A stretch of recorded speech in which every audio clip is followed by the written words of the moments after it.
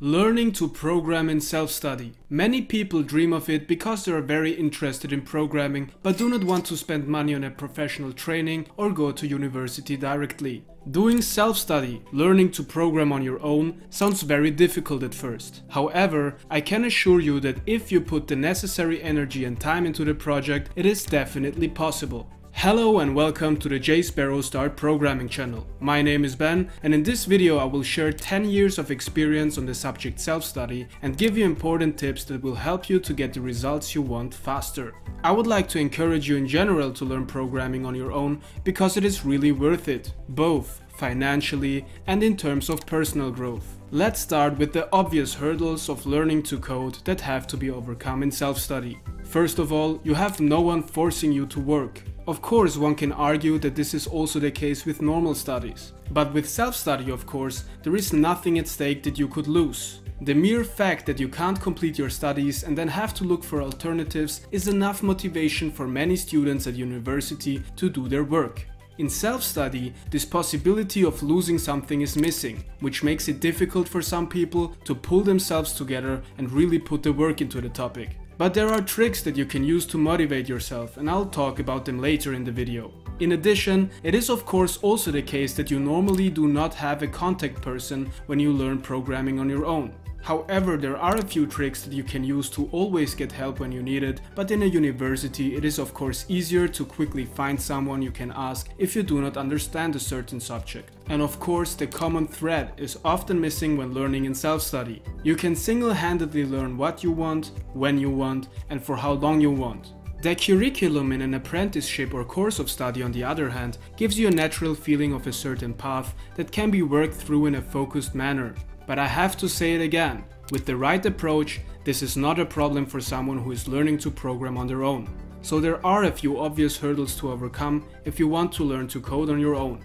However, for all these hurdles there are also corresponding techniques and methods of how to quickly overcome them. Now I've listed the negative sides of self-study for you, but as I said, don't worry. Of course there are solutions for all these problems, and I've also learned programming completely by myself in the last years. I have implemented many cool projects and built up an extensive skill set. And of course it is also the case that programming alone has disadvantages. On the other hand, it also offers some benefits that are often simply ignored. For example, you can focus entirely on topics that really interest you and become an absolute specialist in them. You can also implement projects according to your own interests that don't have some very short and very strict deadlines. And in addition, self-study is perfectly suited to be integrated into everyday life to a lesser extent than other traditional learning methods. So you can still go about your work, meet friends, take care of your family, and still learn to code on the other side. But enjoying the benefits doesn't need much guidance from my part. I think you can do that on your own. So let's get back to the cons and more specifically how to overcome these hurdles. The first hurdle that we should address is that you don't have, shall I say, a forced drive in self-study. Of course, if you don't do the necessary work in a real degree program, you won't get through your studies well either. In self-study, however, you have nothing to lose for the time being, which can greatly promote procrastinating and letting yourself slide. A certain amount of structure helps here, and building up a real fascination for the topic as well. Because one thing should be clear right away. Those who are not really interested in programming or those who are not fascinated by it, they don't even have to start with self-study. Because then you stop immediately after the first few problems and look for something else to learn, which is okay, just not what we are talking about here.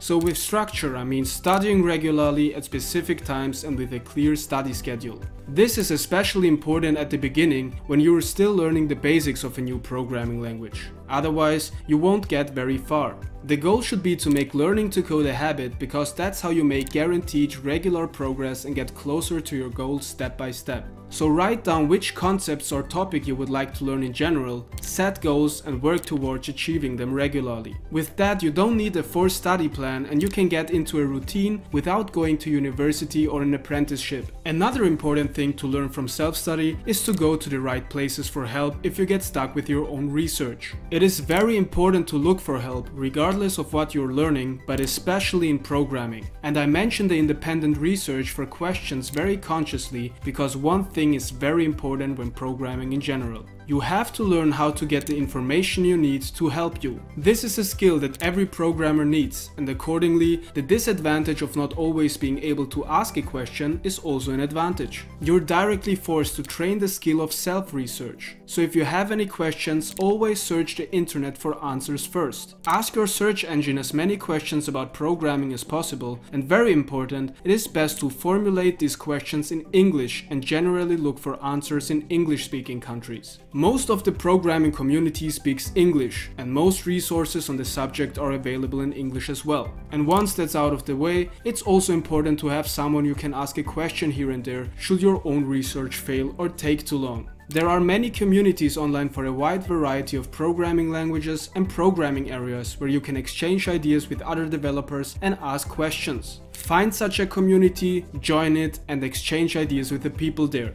This not only has the advantage that you can ask experienced programmers questions, but also that you develop a sense of community among like-minded people, which can often fuel motivation. At our community forum, you will have a place to exchange ideas with other programmers, and especially if you're a Java programmer, you will even have more advantages with our jSparrow members area. You can register in our members area for free. It is the perfect place to improve your skills, and you will see what we are offering additionally to you. I will also be there. All in all, we have made it our mission to help programmers with a solution at hand to fix code smells, code bugs, and also to refactor source code in general. The best part is that jSparrow is free to use. You can just download it and use 20 free refactoring rules forever. If that sounds interesting to you, then just click the link in the video description. To finalize this topic, there was the disadvantage that a certain common thread was missing during self-study. A very big problem that a lot of people who want to learn programming have is that they keep switching their focus to other topics, which in the long run will ensure that you don't really learn anything properly. In my experience, this point is really the hardest when it comes to self-study, because there are just so many interesting topics within programming that you can and want to learn. One day you feel like dealing with game development, the next day you want to learn how AI or artificial intelligence works, and then you suddenly get interested in the development of web applications. And as much as I hate to say it, if you follow these mood swings, you won't get very far in no area.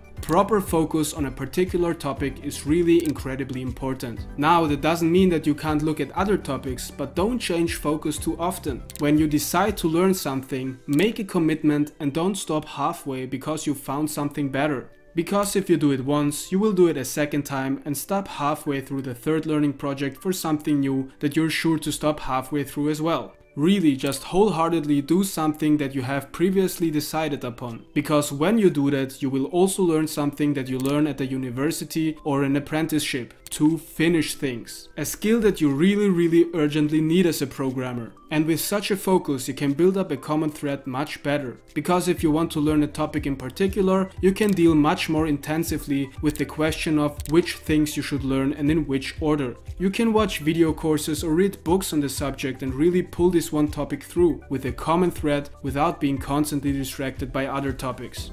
But that's it for the video. If you liked my tips, I would be very happy about a subscription or a like. We regularly bring new programming related videos like this one, and if you want to stay on the ball as far as programming goes and you want to learn something useful, then I would really appreciate a subscription. With that in mind, I say goodbye, wish you a wonderful day, and of course, have fun programming.